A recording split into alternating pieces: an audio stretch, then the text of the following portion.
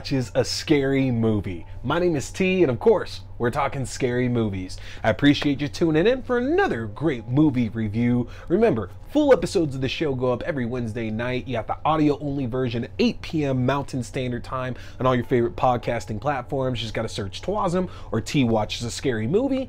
And you can check the video version out 30 minutes later on YouTube page, which is youtube.com/C/Starr Scary Movie. But of course, easiest way to stay alerted for when audio versions, video versions, TikToks, written reviews, all that kind of stuff is going up is to get subscribed to the link tree, which is linktr.ee/T Scary Movie. If you get subscribed to that, that'll give you alerts for whenever anything new is going up. And as we are going into a busy next few weeks there, you're definitely going to want to make sure you are hitting that subscribe button. So I am here tonight to discuss a new horror release that, unfortunately, it's not on too many screens there right now, which is all the more reason I want to make sure it gets some attention, because I want to make sure you guys get a chance to check this out. I am talking Cobweb.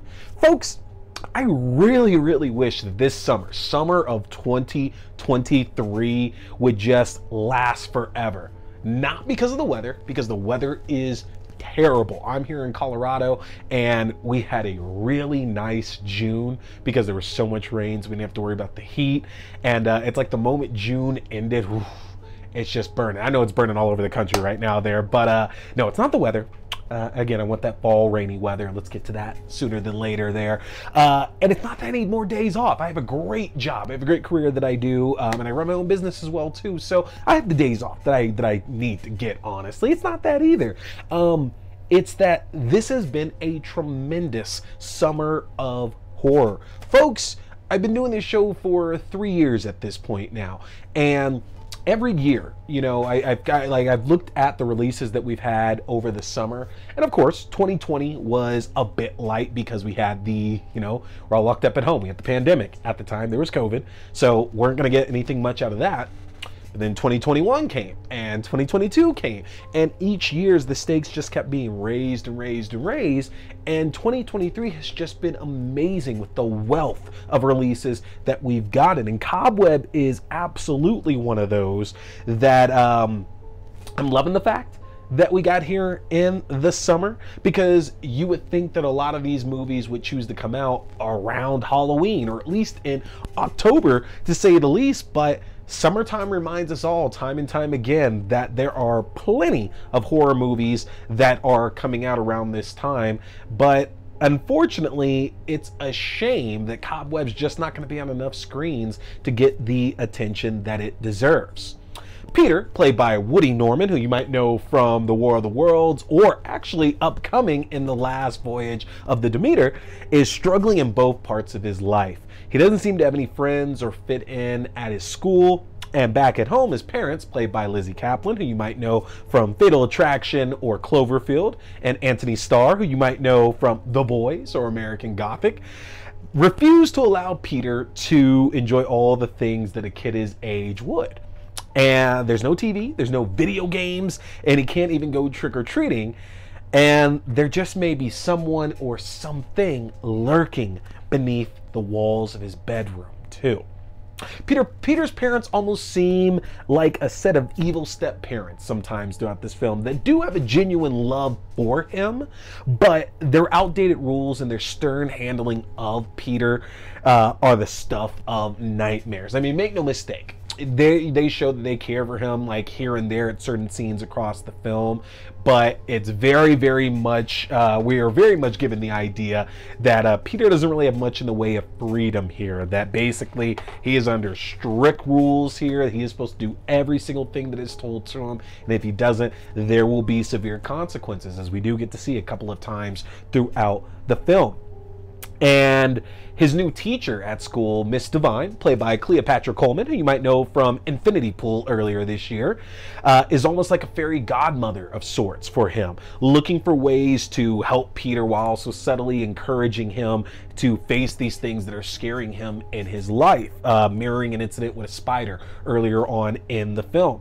And if you combine these things with the faint but creepy voice that's behind Peter's bedroom walls that's pleading with him to escape his parents, you've got the recipe for a dark fairy tale playing out in the suburbs. It almost reminds me a bit of the movie Running Scared. You might have seen that with Paul Walker, rest in peace, and Vera Farmiga, back in the early 2000s, which is basically kind of doing a play on like Hansel and Gretel and like a few other things. A really good film, but very much seeing a little bit of that here in Cobweb as well too. Now, writer Chris Thomas Devlin, who wrote last year's The Texas Chainsaw Massacre, love that movie, and director Samuel Bowden, who you might know from Marianne, so good. Sad they got canceled. Not. I don't think it was the best. Like a lot of people putting it out there, but a really good show nevertheless. We did do that in a watch party, I think last year, here with the show back in our Discord as well too. But they do a great job with this fairy tale story, making us question the authenticity of Peter's parents and the role that they play in his life. We know, obviously, again, that his parents are very much involved in every single facet of this life that he's living. And, you know, it's a terrible place to be because Peter's pretty much the light of his own household at that point. And the thing is that it's like any joy that he's looking to make for himself is getting snatched up, and it's put out almost like a candle that like has all this wind that's coming against like the flame, and it's just struggling to stay lit.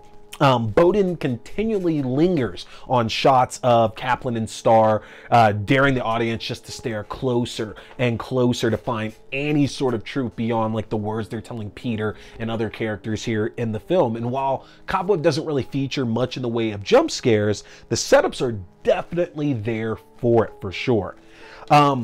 Antony Starr absolutely brings that unease that we've all felt when watching his Homelander in The Boys, and at any moment you actually think that he might just snap on anyone that's near him, as he's not rocking an American flag or laser vision, but yeah, that should be pretty clear on how intense he's working in this film, honestly. And he's definitely, like, let's not forget about Lizzy Caplan at all, who is just tremendous in this movie. She's absolutely fantastic because she's switching between being this overbearing mother, she's like this terrifying captor at times, and she's a monster in her own right in this film. And I think that Lizzy Caplan and Antony Starr, they just make this absolutely perfect pairing here for like the scariest parents of the year.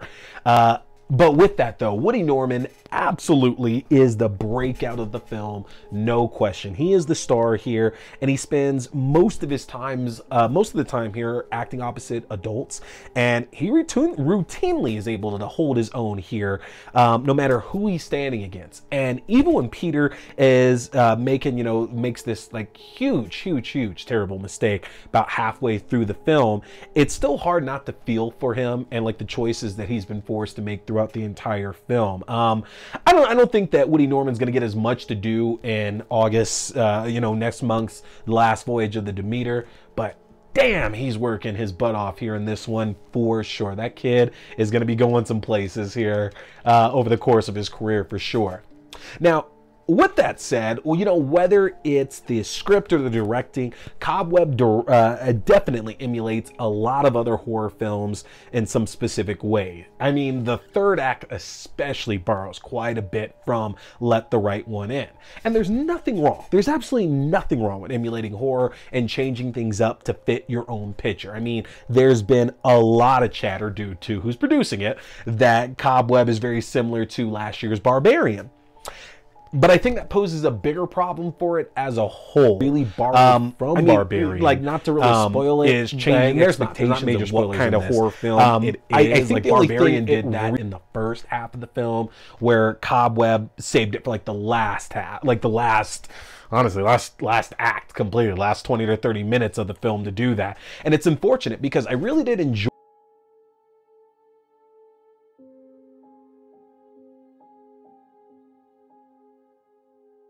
enjoy the majority of the movie.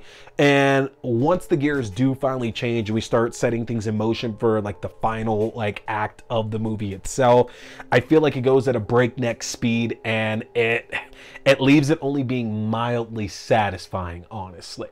And now that I've said that, I am going to hit you with a few like minor spoilers right here. So if you're looking to stay completely in the dark, y'all, this is the time to turn it off here right now. But I am going to discuss some quick minor spoilers here with you. Now, if you saw The Boogeyman a couple of months ago, that'll give you an idea of what to expect when the movie finally heads to that final showdown. And I absolutely love The Boogeyman. It wasn't a big problem to me personally. I know there's a lot of people out there that weren't really feeling it. But the thing is that it's not enough to mirror that, because The Boogeyman kind of cleaned things up and left everything neat in a bow at the end of it, whereas Cobweb really had this abrupt ending that left a lot of questions for me personally. And I felt like, man, it's like somebody took an additional 5 to 10 minutes out of here because they thought it was too long or something. And I get it. I think the film's just under 2 hours, so it's a pretty long one for an R-rated, you know, non-franchise property. That's a pretty long film to get, but it still felt that we needed that, so it felt a little bit more satisfying, honestly. Like, I wouldn't be shocked if when we do get the Blu-ray and the 4K and all that, there would not be shocked if there's some extra scenes that we're going to get after that, honestly. I really do think that's probably coming. And weirdly enough, I do feel that this film has so much subtext, especially in regards to like the fairy tale thing, that adult audiences are going to eat this up a lot more than the teenagers who are going to get the chance to like rent and watch this for all their like sleepovers here and like the coming months, honestly. And I think the reason for that is because there's just not a lot of scares, unfortunately. Peter's situation is absolutely horrible, and there are definitely monsters that are conspiring against him. But the subtle dread of his environment is likely not going to do anything for the younger crowd that's checking it out. That's okay, because I feel that even though our lead character and our point of view is this young kid, I still feel that this is a film that's definitely geared more towards an adult audience. So, great characters with a strong cast, an eerie environment that our lead resides in, and a mystery of what lurks behind the wall will be more than enough to appease the appetite of anyone looking for a dark but not heavy affair. Cobweb is available in theaters everywhere right now, but folks, it's not playing in a lot of screens, so you need to check it out while you can, because chances are this guy is going to be hitting digital way quick. I would imagine within the next 3 weeks we're going to see this bad boy hit digital. So check out Cobweb right now in theaters. That's going to do it for me though, folks. I appreciate you tuning in. I'm T. We've been talking scary movies. Stay scared. Boy here is a big fan of Fangoria. So, if you want to check out the world's best horror magazine that's out there, get a chance to get yourself your own subscription, which I just got my first one back in 2022, and I don't regret it for a second. But if you want your own Fangoria subscription, or you like the Fangoria merchandise, then head over to the Fangoria shop and use my link if you want to save yourself some money, folks. That's an easy one to remember. Just go to shop.fangoria.com/AXDEW. Again, that's shop.fangoria.com/AXDEW, or use my specific code AXDEW at checkout. You can save 20% off your entire order, and that implies 2 subscription and one-time orders as well. You don't want to miss out, folks, because with the magnitude of horror movies we've had released in the last few years, and with what we have on the horizon, Fangoria is going to be your #1 source for all that great, juicy, bloody information in the world of horror. So again, head to shop.fangoria.com. Hey there, folks! Thanks for tuning in to T Watch This Scary Movie. I appreciate you checking out another review or movie news, whether we're talking movies, TV shows, books, or games, whatever. It's all scary. Remember, you can check out new episodes every Wednesday night at 8:30 p.m. Mountain Standard Time on the YouTube page for video. That's youtube.com/C/TheReynoldsScaryMovie. Again, youtube.com/c/TheronReynolds-Scary-Movie. And you can check out the audio version on all your favorite podcasting platforms. Just search T Watch the Scary Movie or TWASM. Don't forget, my name is T. We've been talking scary movies. Stay scared.